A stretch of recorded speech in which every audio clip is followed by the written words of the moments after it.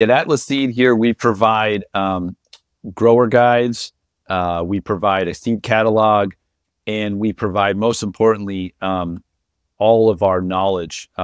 It's very important because we're growers ourselves, we know very intimately all the steps that you need to take to execute efficiently and correctly. And what we do here at Atlas is we will give all of the tools that we have to the customer, knowledge base wise. I spend a lot of time on the phone doing grower support. There are some technical aspects of autoflowers specifically that specifically in the transplanting stage that you have to execute well to ensure that your crop transitions from the propagation stage to the field in that transplanting stage so that everybody's happy and gets a good healthy stand of cannabis.